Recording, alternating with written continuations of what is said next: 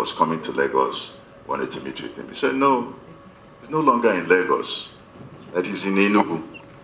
I said, oh, how come? Because he really grew up, did all of what he was doing in Lagos. And he said, well, COVID, okay. What happened? He has staff, and his house, he found that he would have to lock down with his entire staff. And when COVID was easy, you know, when we learned how to manage COVID, he needed, his people would have to be coming from somewhere, and he couldn't tell where they're coming from. For all he knew, some of them were coming from Ogun State, traveled several change of buses to arrive at his house. So being able to fight COVID was not in the cards. But he has an expansive compound here in Enugu, and he could bring his relatives to live with him. And by doing so, he was able to manage and know where people are coming from. Very important. So what he learned was Ako, Inola, that this is that place where you can go and you will be safe and you will be able to relax.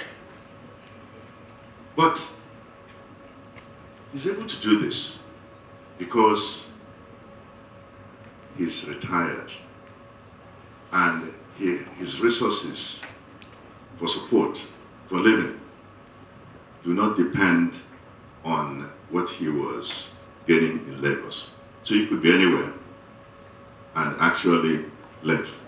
So he chose to come and live in Enugu. So when I was talking to him about when he would be going back to Lagos, he said, no, this is it.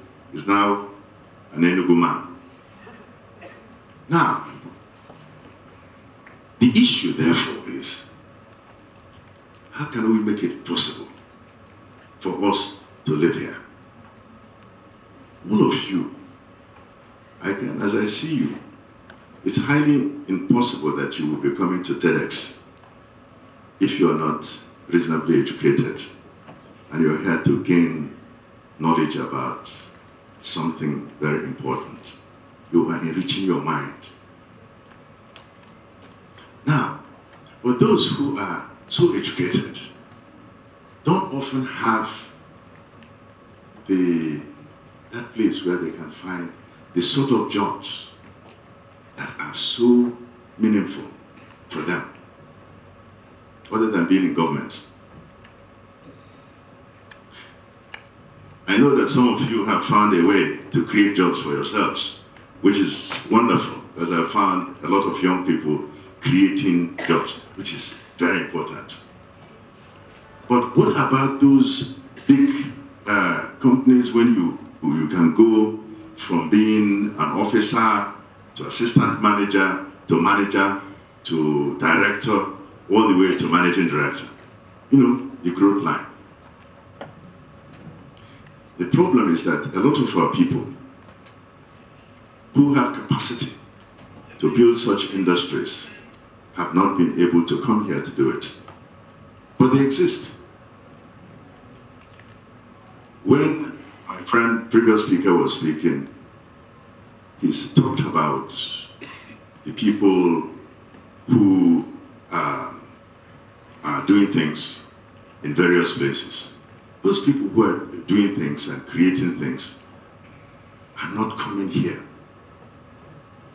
So you don't find the high rises. It's not that it's important to have a high rise, but the investment that will necessitate a high rise need to be coming here. But they're in Lagos.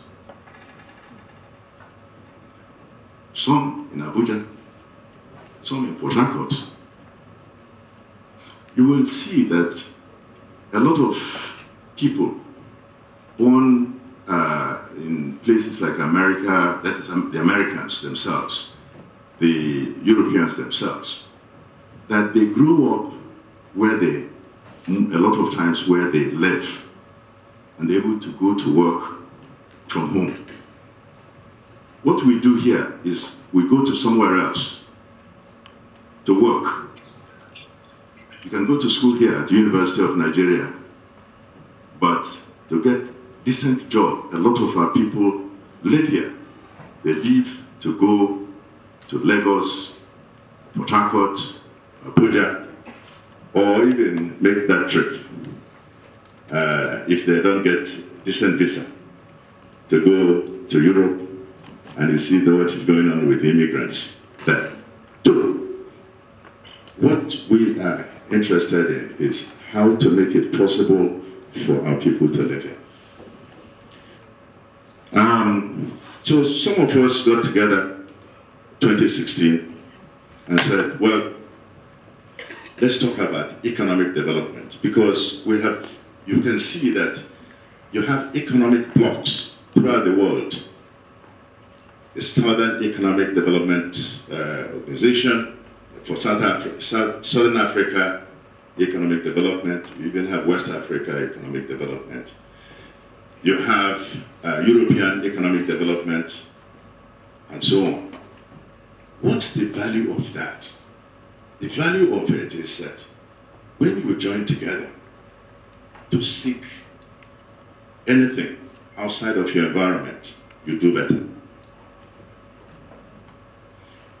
We don't have that here in the Southeast.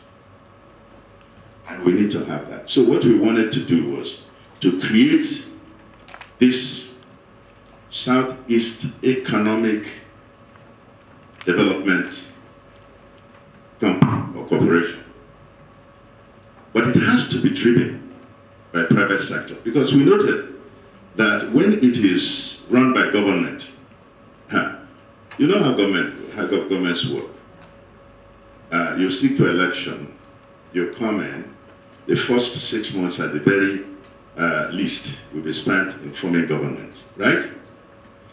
After the government is formed, you begin to work. By the third year, you are preparing for election. Is it not? How much time does a regime actually devote to doing something very important for economic development? Not long. And so we said the private sector must drive it. We must do those things that governments can't do, or we find difficult to do. And certainly, things that state governments will find difficult to do. For example, you know we have what is called the Edinburgh Basin, which is a place where you have oil and gas. But the oil and gas you will find below ground, not harvested. And the reason is simple. There's no transport mechanism, no way to transport it. Because when you produce gas, it's either that you make it liquefied where it is, or you must transport it by pipe. There's no transport mechanism.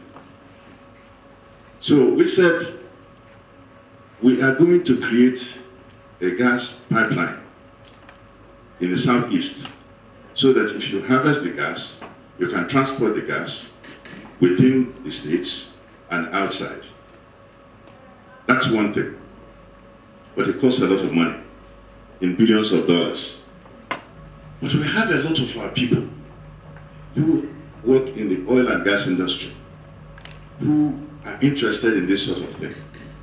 So we've energized them to begin to do feasibility study, to begin to work on how to do investment. Another one is rail.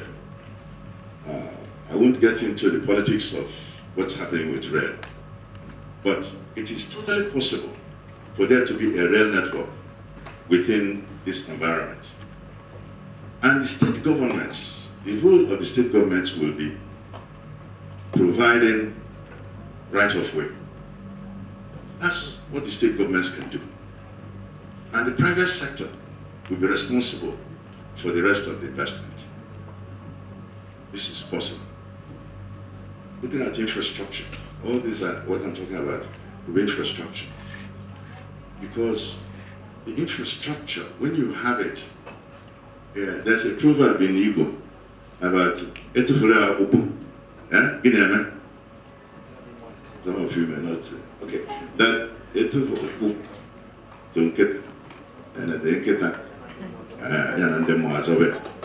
What it really is saying is, you give me the opportunity, the challenge, and just leave me to it.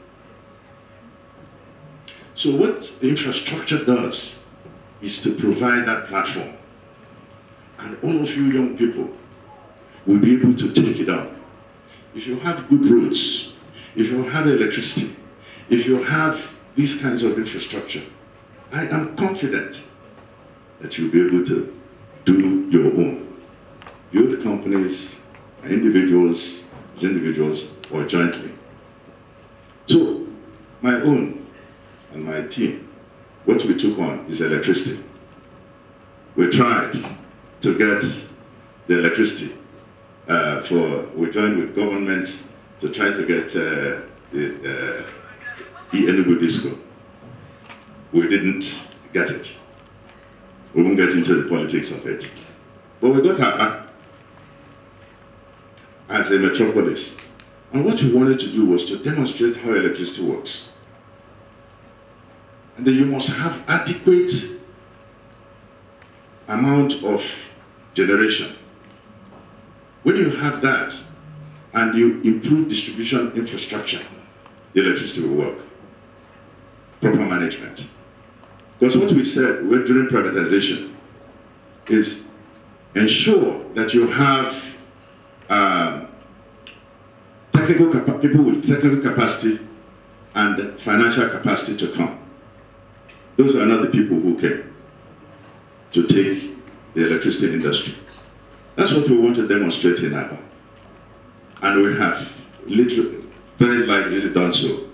Some of you, if you're looking in your social media system, you may see that just recently in South Africa we signed with Afro-Exim Bank to support us in completing the Aba Integrated Power Project. The whole idea of the Aba Integrated Power Project is that there is inbuilt generation capacity, and that generation capacity is more than what Aba needs. That's how it works. And the distribution is improved. If you look at how much it cost to buy Enugu Disco, which was $126 million, in Aba alone, there's investment of more than $500 million. That's really what it takes. So imagine what it should have taken to bring Enugu Disco to the standard where you don't have blinking electricity delivery. So that's the other part. Finally, I want to tell you about a very exciting project happening in southern part of Abia, Enyimba Economic City. Have you heard of Enyimba Economic City? No? Okay. It's a 10,000 hectare new city. All they're doing there is to build infrastructure, roads, water, electricity. We supply electricity actually to the place, etc. Telephony system, telecom system, ICT. That's what they deliver. And then they sell plots of land to international investors. It is a free zone, an economic free zone. The federal government is an investor in it. What is the advantage of that? What it means is that you can find large textile companies coming to build there. You can find automotive companies coming to build there. You can find all kinds of industries coming from everywhere. Because when they manufacture products there, the product is sold to anywhere in the world as if that product is manufactured in their own country. And that is going on now. And it will happen. But it's not something you go and begin to make a lot of noise. What I want to tell you is that we have to have what I call a blotter, water on a blotter type of development. A blotter is an absorber. When you drop water on it, it absorbs and it begins to spread. If you drop water on a large surface of water, eventually every place will be water. If you think about it, an innocent type of industry is that drop on a blotter. In Yimba economic city, that kind of dropped water on a blotter. Geometric power project in Aba is like that. We want more projects like that so that all of us here will be able to live here, work here, earn well, so that the sort of income you earn will be able to take you to anywhere in the world. That's what I would like to see us do. Thank you very much.